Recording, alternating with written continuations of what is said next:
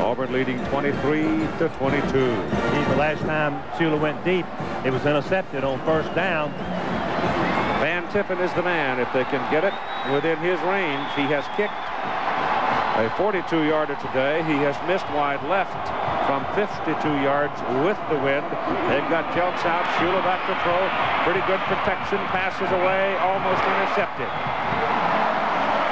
Intended for Thornton Chandler, the tight end, but there were more blue shirts around the ball, and Chandler was off balance and probably would not have caught it under any circumstances. And there's your time remaining. Auburn has the decision to make. On this part of the field, you don't change the philosophy. Stay in a zone defense. Don't play the victory defense. At this time, Mike Shula's too good. Deepen your linebackers. Make them catch everything inside and in front of your linebackers if you can. Second down and 10 from the 20. You got to look for Al Bell. He's drawing double coverage. Down the middle goes Bell. Shula running for his life. Ducks away from one. Can't get away from all of them. They suck him back on the 12. Pat Thomas and Harold Holman. Kelvin Porter, number 3, has been the hero of this fourth quarter. Intercepting Mike Shula before and covering Al Bell man-to-man to where Shula had nowhere to throw the ball. Alabama has called the timeout. It is third down at their own 12. They've got to go to the 30 to get a first down. 37 seconds to play. They trail by 1. Auburn's defense playing deep center field. Shula's pass lofted to Jelks. Jelks on the run to the sidelines, kills the clock. That was a pretty good catch by that freshman running back. 29 seconds to play. And the ball comes out now to the 26. It'll be fourth down and 4. Little twist by the Auburn defense right there, trying to get some pressure, and Shula floats the ball perfect. As he steps up, he lays it out, lets Jelks run under it. He doesn't break his stride and gets on out of bounds. Fourth and 4. This is it for Alabama. Double reverse. Al Bell coming around the corner, has the first down. Shula threw a heck of a block for him, and Bell's out of bounds at the Alabama 46-yard line with 21 seconds to play.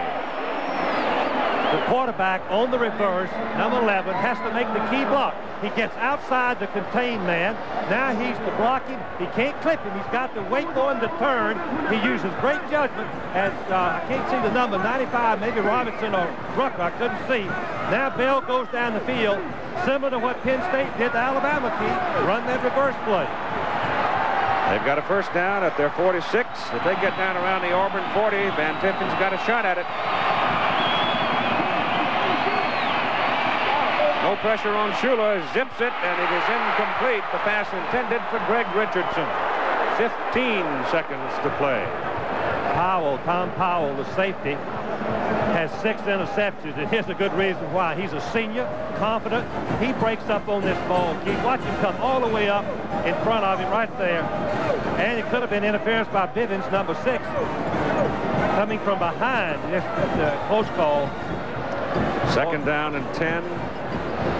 Again, I'll say to you, they've got to get to the Auburn 40. For field goal attempt. They have no timeouts remaining. Yes, they've got to be around the 40 for Van Tippen to have a decent shot at it. Got to go to the sidelines. They have no timeouts. If he throws it down the middle, it won't help a lot. Richardson's got it. He's got to get out of bounds, and he does at the 35. And 6 seconds to play in the ball game. And here comes Van Tippen. With 6 seconds, he's in the game. My heart won't stand it.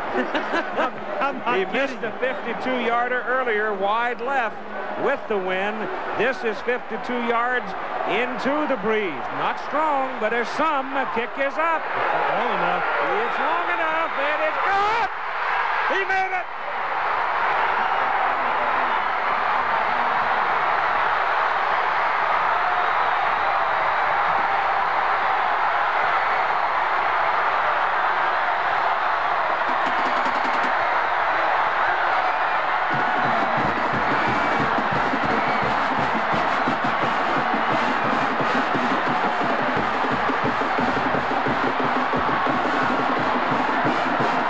again your final score.